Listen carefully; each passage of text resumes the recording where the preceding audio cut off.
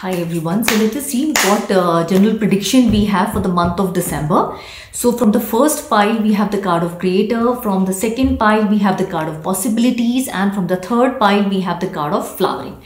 So the card creator speaks about that you have the ability to shape up your own life, and you can influence your own areas by creating things in a positive mindset and taking it forward.